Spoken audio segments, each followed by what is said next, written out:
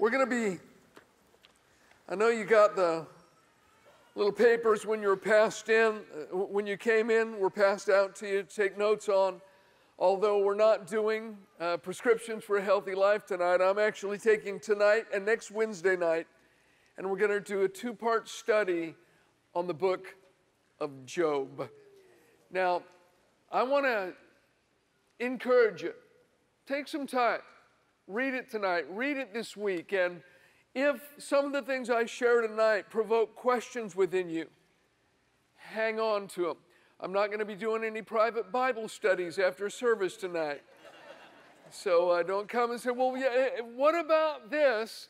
You just have to hang on till next week, and we'll get through everything, hopefully, that the Lord has put on my heart. But I'd like to start tonight by asking you a few questions, if I might, and you can open your Bible to the book of Job, chapter 1, if you like. We'll also be in the book of James, so you might want to put a finger in James. But here's the questions. Question number 1, does God do evil?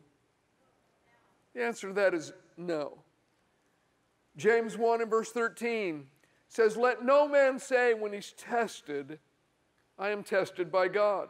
For it is not possible for God to be tested by evil, and he himself puts no man to such a test. God tests no one with evil. God does not do evil. God is good. Second question, could Satan trick or provoke God into doing anything? He wouldn't be much of a God if the devil could. The answer to that one's obviously no. Number 3, is God like the mafia boss and Satan his henchman? God calls for the hit. Satan does his bidding by carrying out the evil, but you can't really pin it on God because he actually never got his hands dirty. He sent Satan to do that. Obviously, no. Yet that is some people's theology when it comes to God. So, the question arises in many people's minds, and I've heard it asked a lot of times throughout the 40 plus years I've been walking with Jesus. Well, what about Job then? What about Job? I remember as a brand new Christian, I was living in Oregon at the time, and I went into a local supermarket. They had a pastry section in the back and a couple of picnic benches back there, and I got a cup of coffee and a pastry, and I sat down with my Bible, and a couple came in, and they were maybe in their 50s, wouldn't be much older than that, and the wife came in briskly and sat down. She had her husband in tow, and you could tell he had a lot of difficulty moving. It was obvious that he was in pain. He was hindered physically, moved really slowly, lethargically. I could tell when he sat down, his breathing was labored. And I think the lady mentioned something about my Bible. I said, yeah, I've just given my life to the Lord. I'm a new Christian. She said, that's awesome. And we began to talk, having some good fellowship. And she began to bring up her husband's situation. She said, yeah, he's just had his 7th heart attack and just got through another surgery, and the prognosis is not good. It looks like it's actually downhill from here.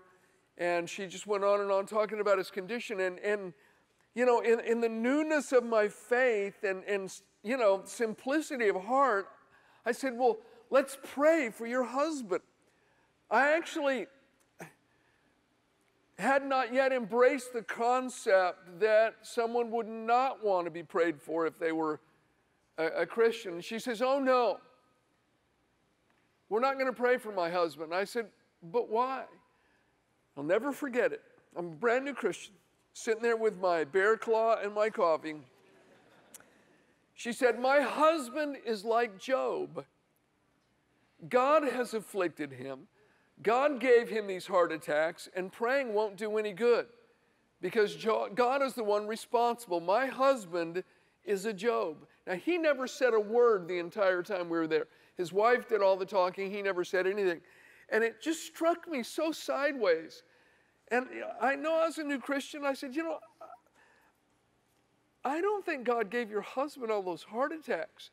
And she got really mad at me and jumped up from the table, grabbed her husband, said, honey, we're going, and sort of dragged him out of the supermarket. And I just sat there scratching my head. The whole thing, it just baffled me. First, that not interested in prayer. Prayer wouldn't do any good because God's the one that's perpetrated this on my husband, and my husband is just like Job. And I think many people have used the book of Job to explain the mystery of why the righteous suffer. They say, well, God's permitting it, and they're like Job. And most people, when they think of Job, they think of someone that suffered all his life without ever being rescued, without ever being healed, without ever experiencing freedom or deliverance. But the truth is, Job was delivered. Job was rescued. Job did get healed. So if we're going to claim to be like Job, then we should look forward to the same kind of ending that he experienced as well. Now, in James chapter 5 in the New Testament, we're very specifically told the message that we should be gleaning and gathering from the book of Job. And I'd like you to look there with me, if you would, James chapter 5 and verse 11. This is what the New Testament teaches us that is the main lesson we should be getting as we read the book of Job. James 5 and 11, indeed, we count them blessed who endure. You have heard of the perseverance of Job and seen the end intended by the Lord, that the Lord is very compassionate and merciful. You've seen what the Lord did in the end. Some people have never read to the end. That the story that James tells us that we should be getting is one of mercy and compassion and blessing. Listen to it from the Amplified Bible, that verse. It says, you know we call those blessed, happy, spiritually prosperous, favored by God, who were steadfast and endured difficult circumstances. You have heard of the patient endurance of Job and have seen the Lord's outcome, how he richly blessed Job. The Lord is full of compassion and is merciful. And then the next few verses that we want to read, all of them relate directly back to the story of Job. Verse 12 in James 5, but above all, my brethren, do not swear, either by heaven or by earth, or with any other oath, but let your yes be yes and your no, no, lest you fall into judgment. That's actually something Job did in chapter 16, and it got him into trouble. Verse 13 of James 5, is anyone among you suffering? Like Job. Let him pray, like Job did. Is anyone cheerful? Let him sing psalms. Is anyone among you sick? Like Job was. Let him call for the elders of the church. Let them pray over him, anointing him with oil in the name of the Lord. And the prayer of faith will save or heal the sick, and the Lord will raise him up just like Job was raised up. And if he's committed sins, he'll be forgiven just like Job was. Confess your trespasses to one another just like Job did. And pray for one another just like Job did for his friends, that you may be healed. The effective, fervent prayer of a righteous man avails much. Almost every one of those statements relates directly back to events that took place in the book of Job. And it all begins, God says, hey, you've seen what God did in the end of the story. God is merciful. He's compassionate. He richly blessed Job. And here's some of the lessons from the book. So that should be, not the only perhaps, but it should be the main lesson that we get from the book. Now, many people are finding a different message. They're not finding a message of hope and healing, but one of perpetual suffering.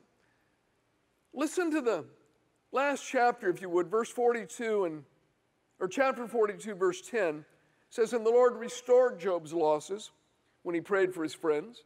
Indeed, the Lord gave Job twice as much as he had before.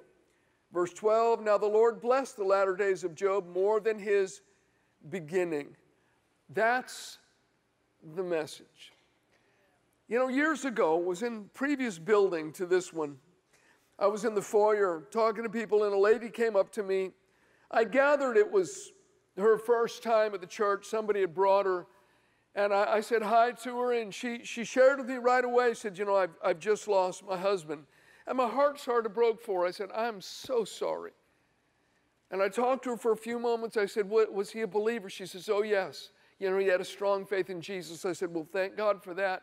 You know, at least we know where he is. You know, he's with the Lord now, but I'm so sorry for your loss. And that was about the end of the conversation. I was really taken aback when about a week later I got a letter from this woman, a very angry letter. And in the letter, she said, basically, how dare you tell me that it's wrong to grieve for the loss of my husband? And how dare you tell me that I have no faith? And I remember reading the letter and thinking, what? I didn't say that. That's the exact opposite of the message that I was endeavoring to convey to her.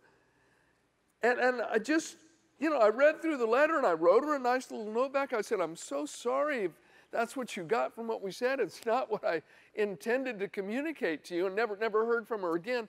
But whatever filters, you know, she had up, she filtered everything I said through those, and she actually gathered the exact opposite of the message that I actually spoke and that I intended. And some people have done that with the book of Job. I would like to say, regardless of what you may be suffering right now in your life, regardless of your circumstance, you should be able to, and I should be able to look to the book of Job and find hope there. Job got through his struggles. God was faithful to Job. God was merciful, and the Lord does not change. But many, they have failed to do that, mostly because they're concentrating on the disaster rather than the deliverance. They're concentrating on the mess rather than the mercy. And some people are not receiving answers because their eyes are in the wrong place. You know, in Numbers 21, when the Israelites were bitten by the serpents and they were dying, those that became absorbed with their snake bites didn't find deliverance. But those that looked to the answer, the bronze serpent, they got an answer.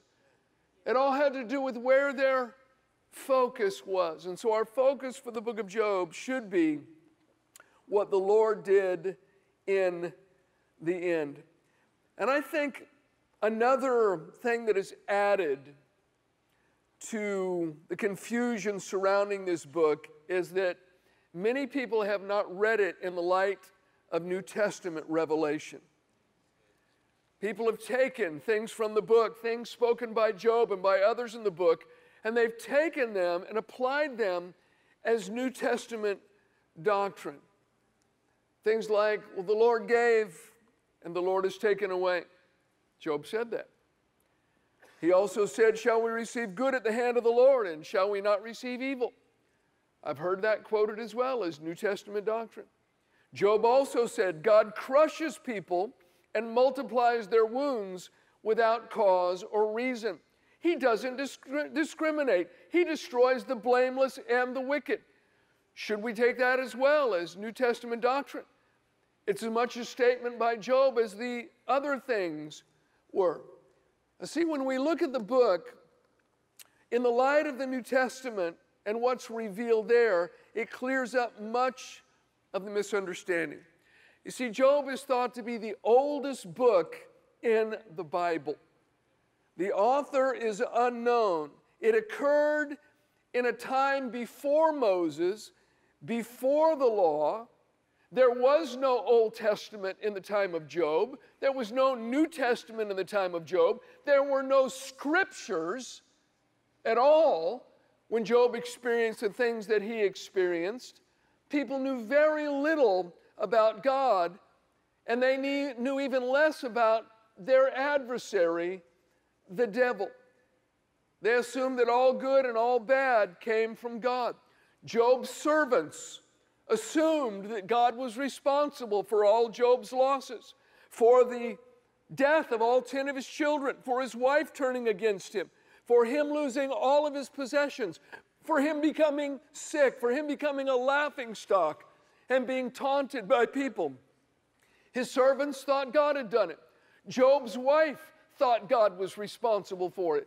Job thought God was responsible, and so did his friends. In fact, the majority of the book, almost the entirety of the book, is one conversation that takes place in one day, really an argument between Job and his friends.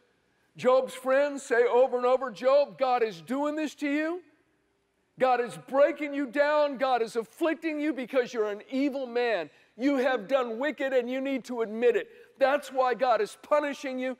That's why all this evil is befalling you, because you're a bad man.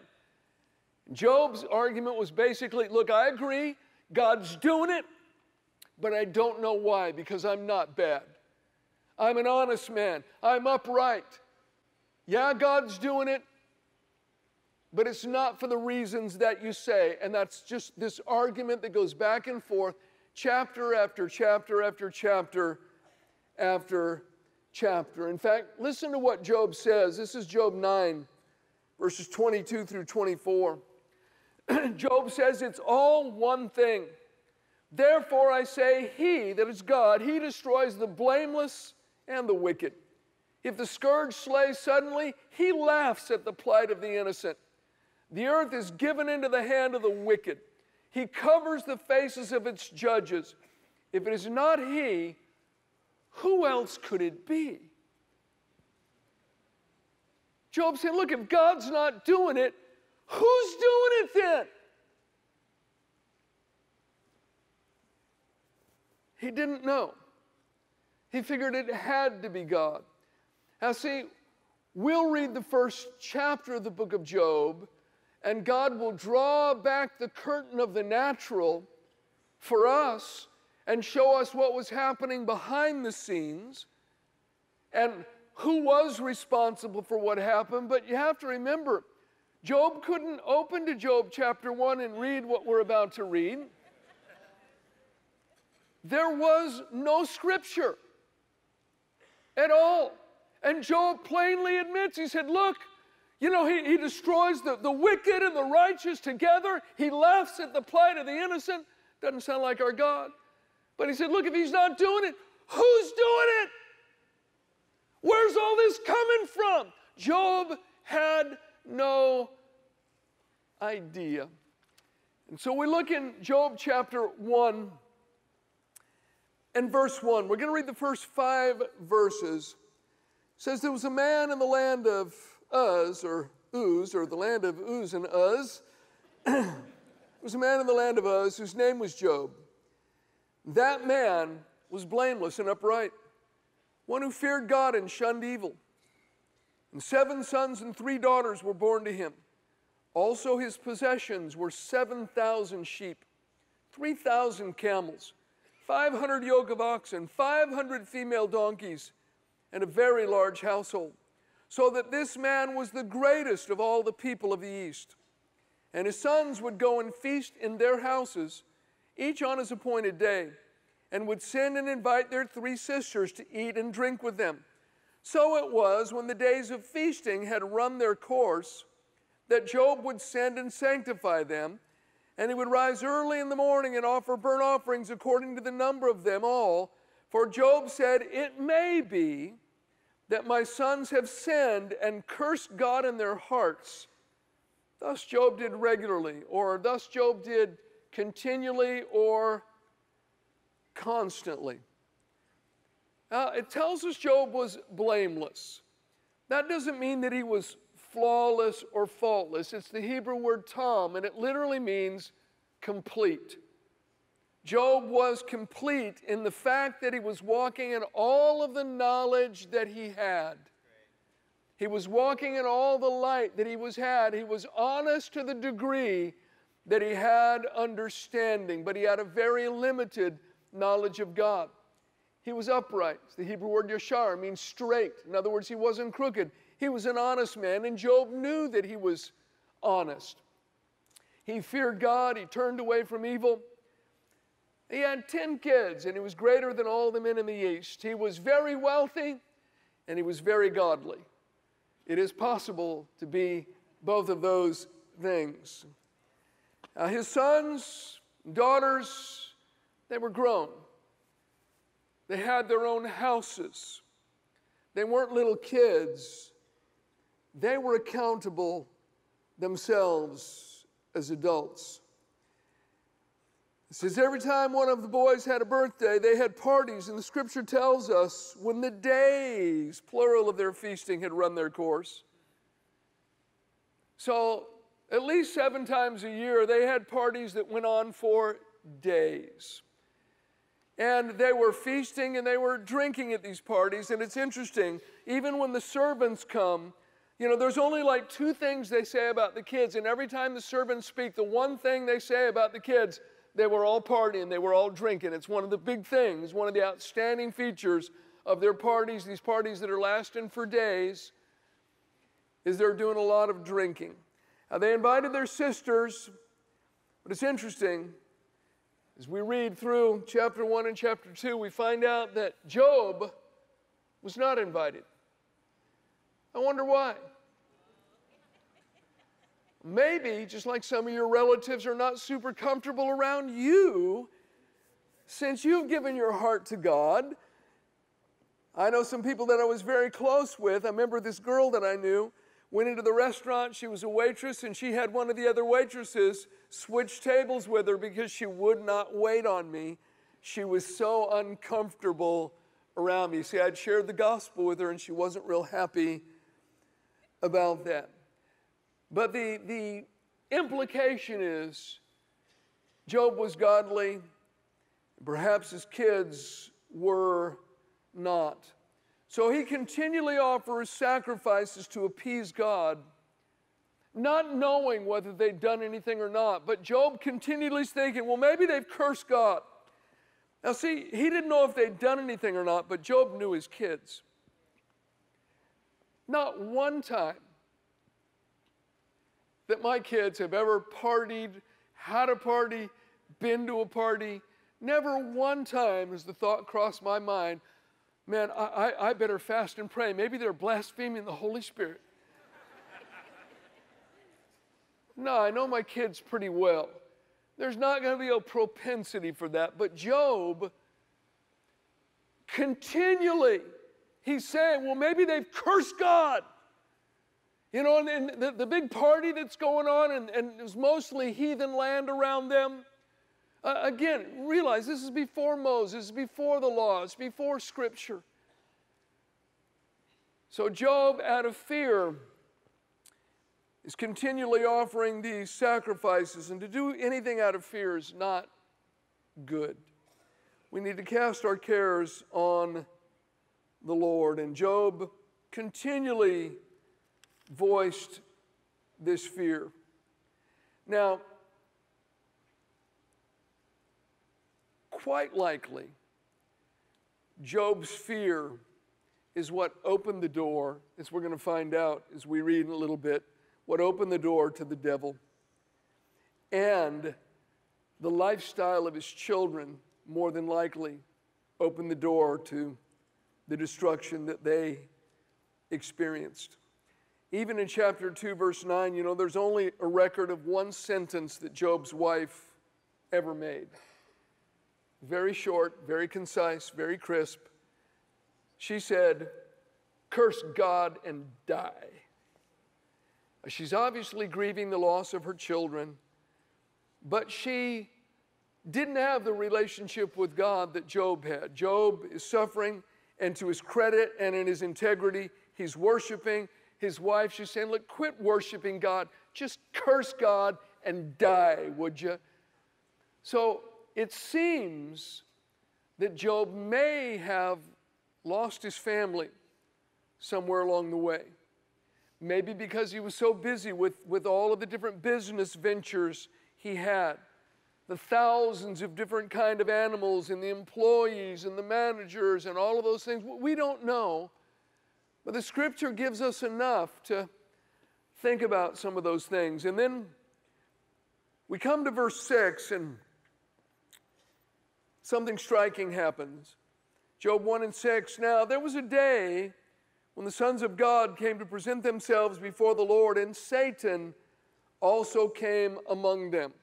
Now, the phrase here, son of God, refers to the angels, and this takes place in heaven. So now we shift from the earth to heaven. And the Hebrew word for Satan literally means adversary. Now, the adversary also came among them. God was not Job's adversary. Satan was Job's adversary. My friend, God is not your adversary.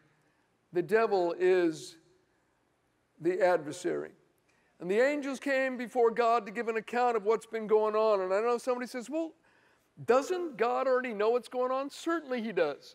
He knows what you've been doing, but one day you'll have to stand before him and give an account as well. And so the angels are there, and we read in the very next verse, verse 7, and the Lord said to Satan, from where do you come? Satan answered the Lord and said, from going to and fro on the earth and from walking back and forth on it. Now, first it tells me the devil is not omnipresent. He's very limited. Great big God, little bitty devil. And Satan said, I've been walking to and fro on the earth, walking back and forth. What is he doing when he's walking around? Did you know the New Testament tells us what Satan is doing when he's walking around? You know the verse, 1 Peter 5:8. Be sober, be vigilant, because your adversary, the devil, walks about like a roaring lion, seeking whom he may devour. So when Satan's walking about, his aim is to find someone that's vulnerable, someone that he can devour. So God says, where you been? I've been walking. We know why he's been walking. He's been looking for someone that he thinks he can devour. And we come to verse 8. Then the Lord said to Satan, have you considered my servant Job? There's no one like him on earth, blameless, upright man, one who fears God and shuns evil. Now, it kind of looks like God points Job out and says, hey, check him out. Why don't you go get him? But actually the word considered, have you considered my servant Job? It's a compound word in the Hebrew. The first word is set.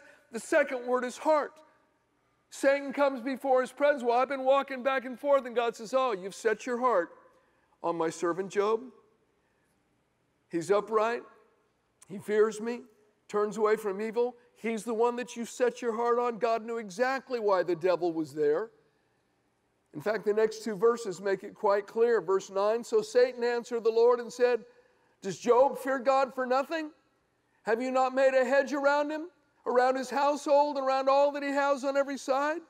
You've blessed the work of his hands, and his possessions have increased in the land. Satan knew exactly who God was talking about. Yeah, that's who I've been looking at. I've been prodding, I've been poking. Seems like you got this threefold hedge. Do you not have a hedge up around him, around his family, around all that he has? It's your hand, God, that has caused him to increase in the land. You see, the devil is there because he thinks he's finally found an avenue to attack Job, but he wants to make sure. And the avenue we mentioned would be first through his family, through their lifestyles, but also through Job's fear. Listen to what Job said after all the stuff happened. Job lost family, lost his wealth, lost his health, lost his reputation. This is what he had to say about it. Job 3:25. For the thing I greatly feared has come upon me, and what I dreaded has happened to me. The scripture says in Proverbs 10:24, the fear of the wicked shall come upon him. Now, that is true. but it's true in general. Fear is a magnet for things you don't want. Just like faith brings things you do want, faith brings things you do want, fear brings things that you don't want. Ever since Adam let fear into the garden, it has been a destroyer of mankind ever since. Now God had put up a hedge, this threefold hedge around Job, but just like Job, just like his family, God has a hedge around us. We can tear the hedge down. In Ecclesiastes chapter 10, it says, whoever breaks down a hedge will be bitten by a serpent. It's exactly what happened to Job. The hedge was down, at least partially, and he's about to be bitten by the serpent. So we come to verse 11. The devil says, but now stretch out your hand, Hebrew word yod. God, stretch out your hand and touch all that he has, and he will surely curse you to your face. And the Lord said to Satan, behold, all that he has is in your power, Hebrew word yod. All that he has is in your hand. Only lay not a hand on his person. So Satan went out from the presence of the Lord. So the devil says, hey, stretch out your hand, God. God says, no, but all that he has is in your hand. I'm not going to stretch out my hand against him. Now, said God wouldn't cover it up. The devil's there and asking, hey, isn't there a hedge up? There a hedge around all that he has? Is it there? Is it there? Now, God's not going to lie even to the devil. The devil's trying to get God. Remember we asked the question when we began, is the devil going to trick God or incite God to do something evil? No, God does not do evil. But God doesn't lie even to the devil. He says, no, all that he has is in your hand. Yeah, the hedge is down, but don't touch his life. And so Satan leaves the presence of the Lord, and now we shift again from the heavens to the earth. And we come to verse 13. Now there was a day, this immediately happens when the devil leaves. Now there was a day when his sons and daughters were eating and drinking wine in their eldest brother's house.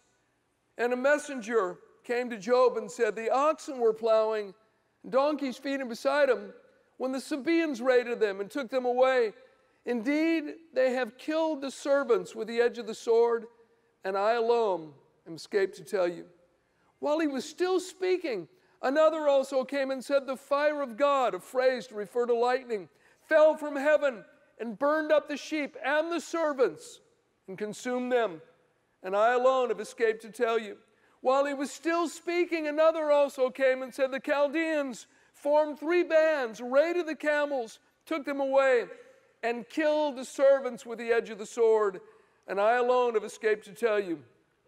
While he was still speaking, another also came and said, your sons and daughters were eating and drinking wine in their eldest brother's house, and suddenly a great wind came across the wilderness and struck the 4 corners of the house, and it fell on the young people, and they are dead. And I alone have escaped to tell you. Who's responsible for all that? That's the work of the devil's hand, my friend. It wasn't God's hand. It was the devil's hand.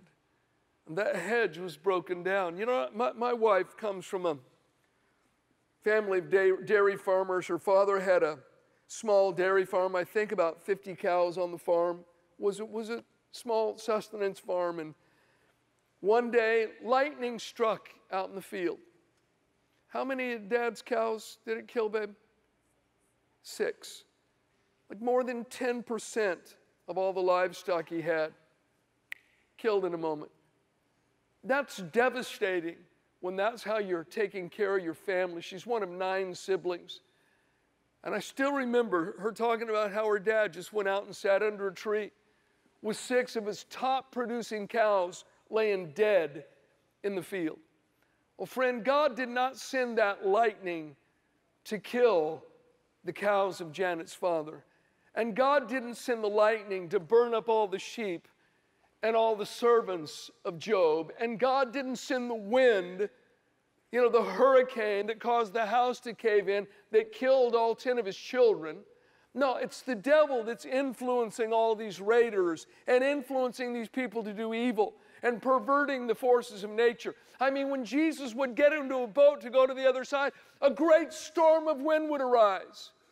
And Jesus would say, Father, I don't know why you're doing this, but I submit to it. No, Jesus would rebuke the wind. He wasn't working against his Father. The Father wasn't working against him. He rebuked the wind just like he rebuked evil spirits. He rebuked the wind just like he rebuked sicknesses. You read about the news right here. The last 6 weeks in our country, there's been such devastation across the Midwest and other states with all of these tornadoes, such loss, and the death toll has climbed. I read about a poor man sleeping in his house, and a tornado took a car, threw it through the wall of his house, and crushed him in his bed. You're telling me God's throwing cars into people's houses? No, God's not doing that. Now, see, get the whole picture. Satan's come before God. He's got his eye on Job. He wouldn't be there unless he saw, hey, there's a break in this hedge. Isn't there a hedge about him? Around all he has, God said, hey, he's in your hand. But right now, you can't touch his life. Satan leaves the presence of the Lord, and all of these devastating things happen. There's a line of demarcation very clearly drawn by Jesus. John 10:10. Jesus said, the thief comes to steal, to kill, and to destroy. I came that you might have life and that you might have it more abundantly. It's pretty clear. I mean, think about it. And we're going to, not this tonight, but next Wednesday, we're going to cover chapter 2 and get into some very rich parts of the book. But just think about it for a moment. The devil's trying to get God to stretch out his hand against Job. God won't do it. But just imagine. So the devil says, well, come on. He's only worshiping you because you're good to him. And God says, well, I'll show you. I'll show you. That's not why Job's worshiping me. I'm going to make him sick. I'll take away everything he has. I'm going to kill all of his employees. That'll show you. I know they're innocent, but I'm going to kill them anyway. And I'm going to murder all of his children. I've got a great idea. I'll show you, devil. Come on. That is utter craziness to think that God is being provoked and inspired by the devil to murder Job's family, to murder all of his servants, to wipe out all of his sheep, to have everything stolen from him. That's not the kind of God that Jesus came to reveal to us, my friend. Our God is a good God. And we come to verse 20. Then Job arose. He's just received all this bad news. Job arose, tore his robe, shaved his head, fell to the ground and worshiped. I'm telling you, we can learn something from Job. You think about this man's integrity. He's walking in all the light that he has. He doesn't understand, and yet he's still worshiping God. Amazing. Now, before the book's done, understanding does come to Job. We read on, verse 21, and he said, naked I came from my mother's womb, naked I shall return there. The Lord gave, and the Lord is taken away. Blessed be the name of the Lord. You can't take this statement that Job makes and turn that into New Testament doctrine.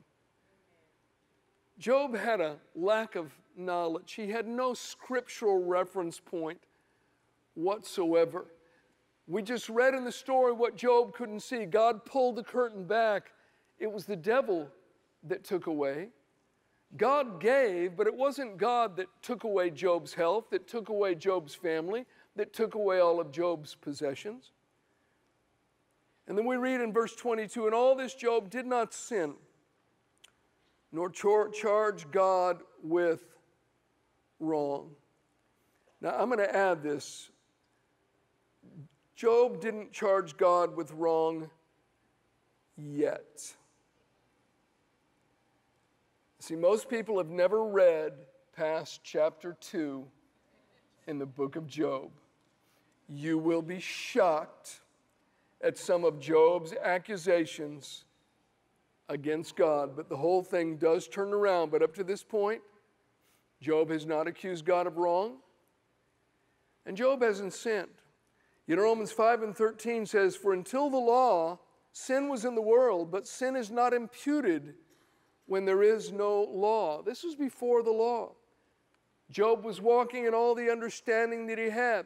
Yet Romans 5:14 says, even though sin is not imputed, death still reigned all the way from Adam to Moses. Just because Job was ignorant, that didn't make him exempt from an attack of the enemy. The Bible says in the book of Isaiah chapter 5, God said, my people go into captivity because they have no knowledge. Hosea 4:6, God said, my people are destroyed for a lack of knowledge. So a lack of knowledge is not an excuse. The devil will take advantage of anything he can. In 2 Corinthians, Paul urged them, said, look, you need to forgive, because if we don't forgive, we give the adversary an advantage in our life. Unforgiveness gives the devil advantage, and so does a lack of knowledge. He'll take advantage of anything that he can. You know, I had a friend, when I first got saved, that was a great blessing to me. I was really surprised when I found out his story. He had been a Christian much longer than me and had married the love of his life, and the marriage disintegrated. And he was estranged from his little girl. To him, his whole world had fallen apart, but he had bought in hook, line, and sinker to the idea that God was responsible for all of his troubles, that God was the one afflicting him, that God was responsible for the breakup of his marriage, God was responsible for the estrangement of his daughter, that he couldn't see her, and a whole lot of other things, just one piled on top of another, sort of like Job. You know, he gets the news about one thing. Before that guy's done speaking, here comes somebody else with more bad news. Before he's done speaking, here comes more bad news. That ever happened to you? It's like wave after wave. Well, that's the way it was with him. You know, the marriage breaking up was enough. Him not being able to see his little girl was more. But then something else happened, something else happened, something else happened. And I remember back at that time, as I recall it, Canada was offering free land to anyone that would homestead in the Northwest Territories. You'd go into that wild country and they gave you whatever it was, 7 acres or something like that. And he took off, went to the Northwest Territories up in Canada, built himself a cabin, and lived in utter isolation as a hermit. And he said, Bayless, I was totally into this suffering thing. In the integrity of my heart, I was saying, God, I don't know why you're doing it. I miss my little girl. I don't know why all of these bad things have happened in my life. But God, I'm going to serve you anyway. And he said, I was completely alone. A supply plane would fly in, you know, maybe about 20 miles from where he was once every 2 weeks.